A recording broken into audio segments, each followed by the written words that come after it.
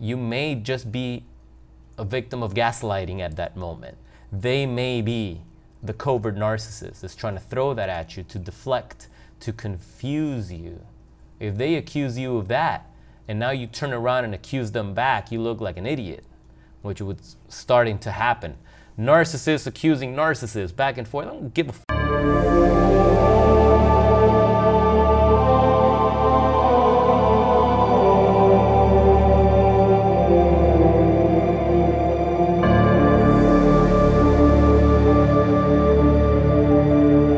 Greetings, my friendly friends. Welcome back to another segment of the Psychopath Exposure Show. My name is Kira, and you know what's lately, if you guys haven't already noticed, and when I say lately, I mean over the past few years, how trendy the term narcissist has become. Remember when it actually meant something? It is so trendy now, and everybody that's been cheated on now just calls their ex a narcissist. And that's not always true. In fact, it's usually not true, because if that were the case, then the narcissist personality disorder, the percentage of its effect on people would be much higher than it actually is. Now, do I believe that number is growing? Absolutely. I believe that the times we're living with the cell phone and social media is breeding personality disorders, the patterns of behavior that fall under the cluster B personality disorder spectrum. People are being taught, kids are being taught through TikTok, through Instagram, through videos like that, how to behave, how to date, how to ghost people, how not to text back, how to gaslight. Like even terms like gaslighting are also so trendy. They've always been around, but they have become so trendy now that when everyone's just throwing them around and they start to lose their impact, they're getting watered down. And now you know, you'll tell someone, oh, I was dating a narcissist, my ex was a narcissist, and people start to roll their eyes. And that sucks, because when you've been through narcissistic abuse, you need that validation.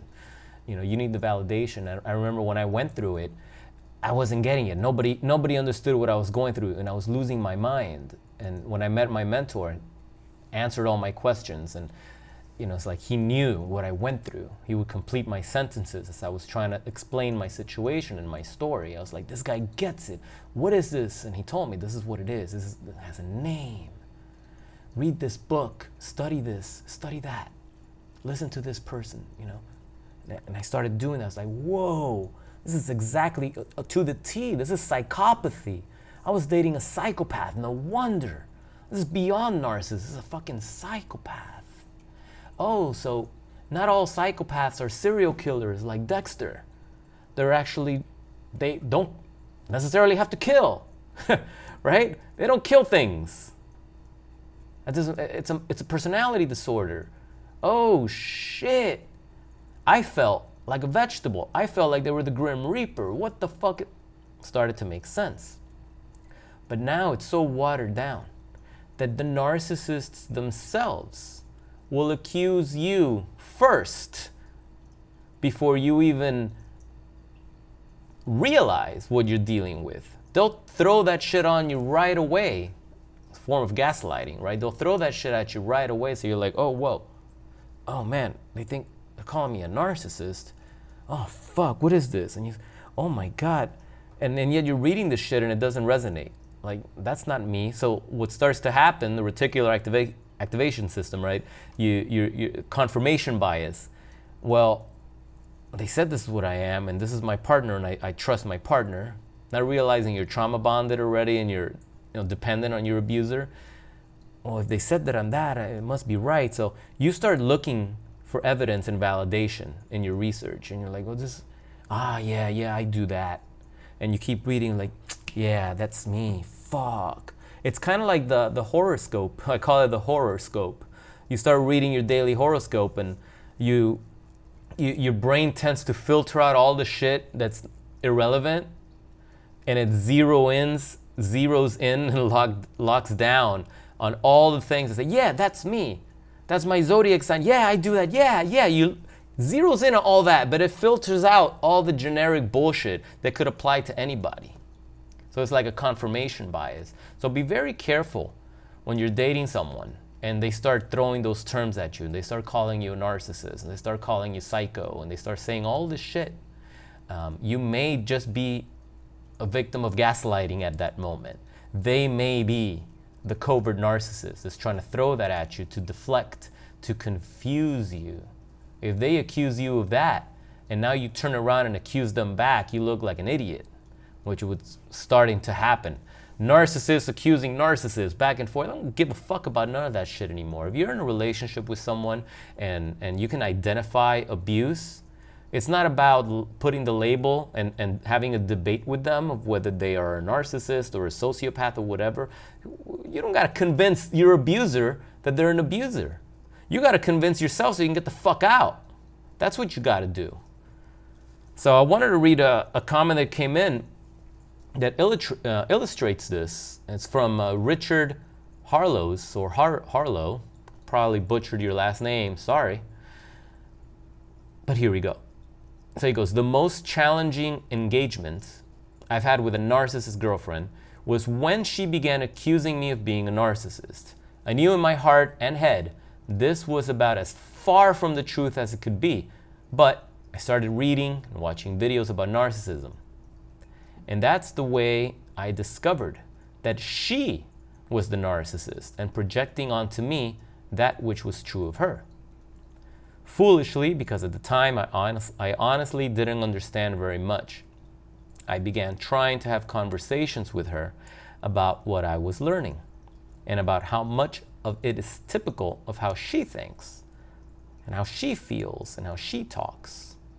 This, as many of you already know, didn't end well. I'll pause right there for a moment. Yeah, I've said this before. You can't have conversations with your abuser about your plans, about the fact that they're abusers. I just said that a minute ago.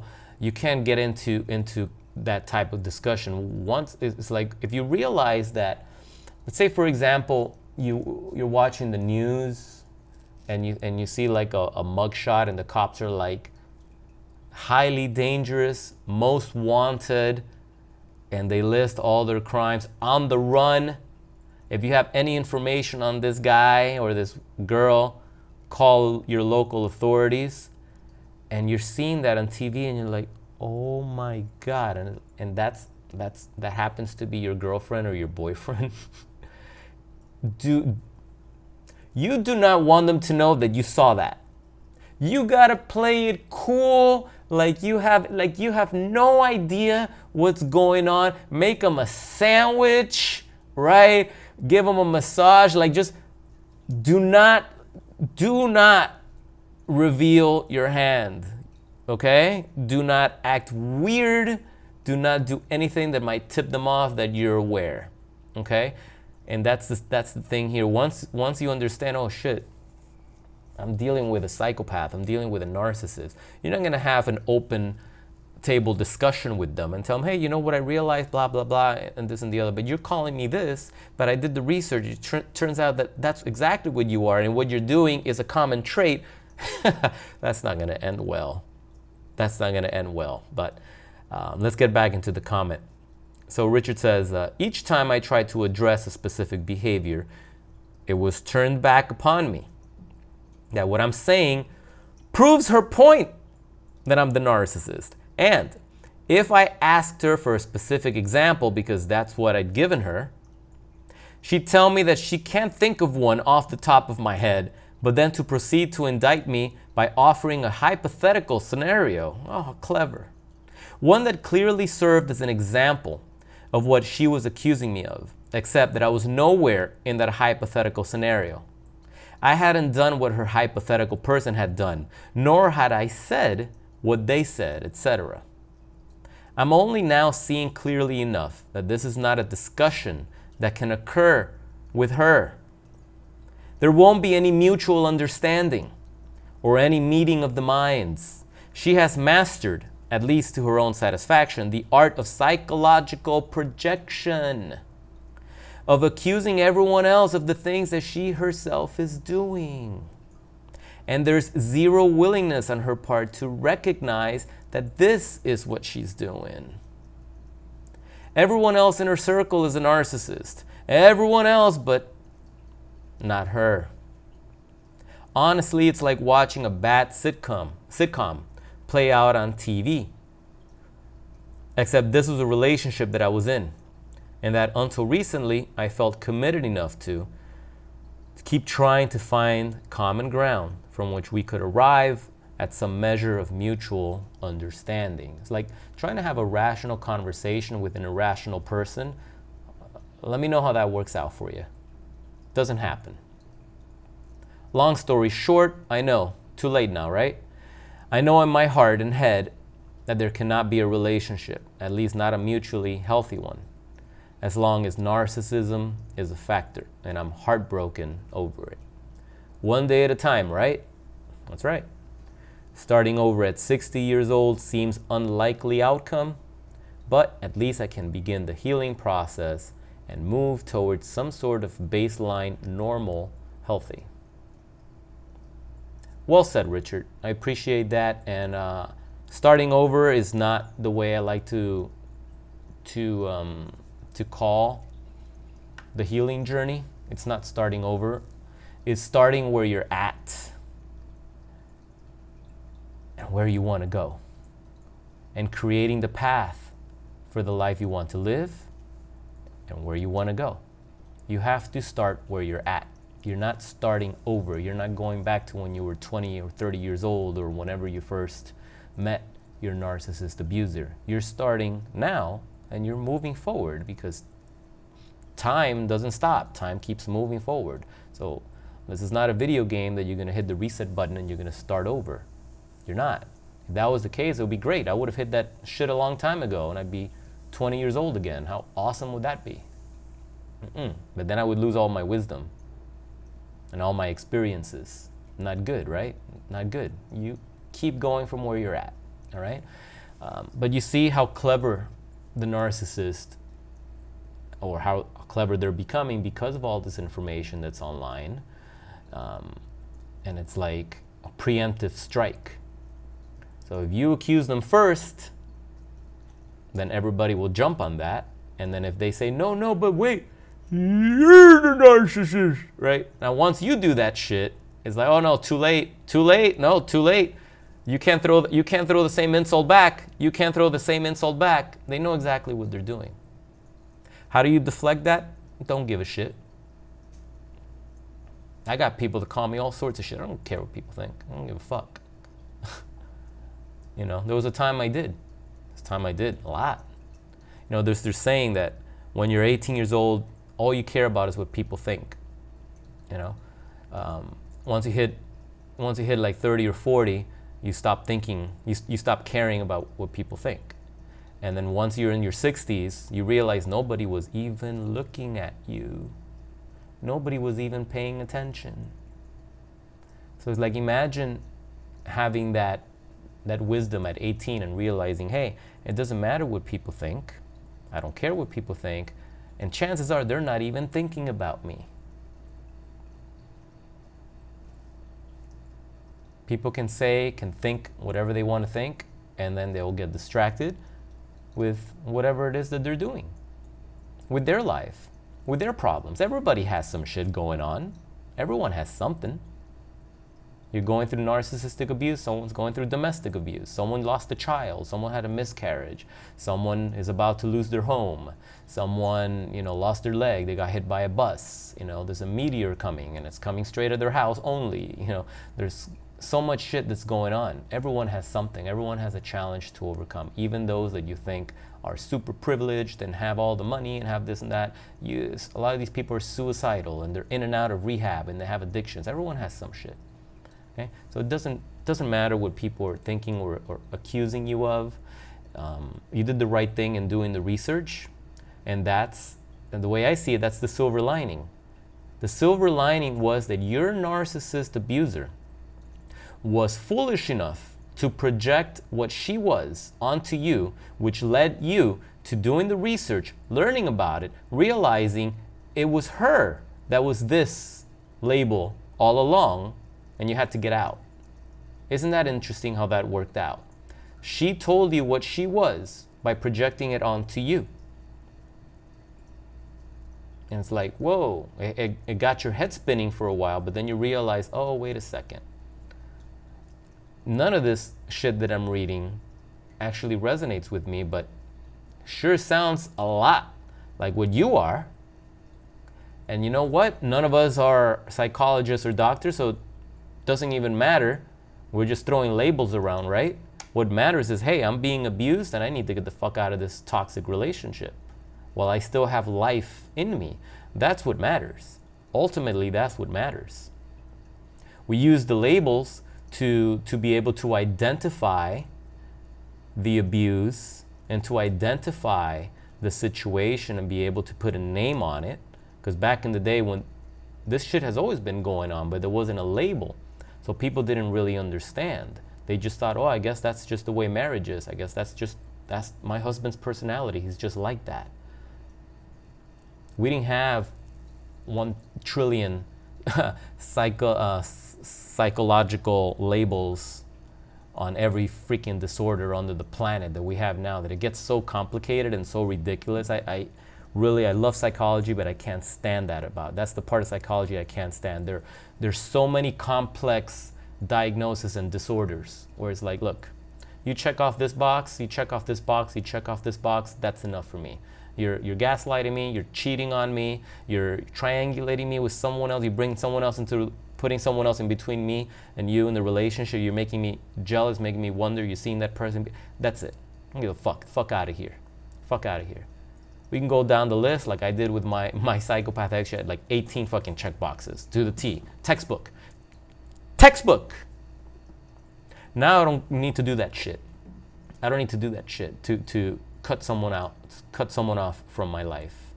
You know, and sometimes the check marks are so clear. You can clearly see by the way they speak, by the way they act, their behaviors. You can see all sorts of shit. You can see addiction. You can see obsessive compulsion. You can see narcissism. You can see sociopathy sometimes. You can see all sorts of crazy fucking things that we could easily put a label on. And maybe we're right. Maybe we're wrong. Maybe we're half right. Maybe we're on to something. But when you identify someone like that, go the other way. Go the other way. You know, it's like I heard someone tell someone once, you know, if you see this person coming your way, it's your duty to turn around and walk on the other side of the street. Do not come near them. Yeah, that's how it is. When you realize you're dealing with someone like that, it's like, do yourself the favor, zip it, and go the other way. You're not going to have an argument with a psychopath and a narcissist and win. Even when you win, they think they won. Like they still think they won. And you're left drained. So if you're left drained, you were sucked, all your energy was sucked by the vampire. And the whole time you're telling them, you're a fucking vampire, you're a vampire. And they're sucking your energy as you're telling you pale-skinned motherfucker, you fucking creature of the night, you and your fangs, you and your goddamn cape. And they drained you. And then at the end, maybe I am a vampire, but look at you. Look at you, Mr. 1% energy. You're about to die, and I'm going to go off and fly. I'm going to turn into a bat and fly to another country now and just keep doing the same shit while you're there rotting away. What did you win? You didn't win anything.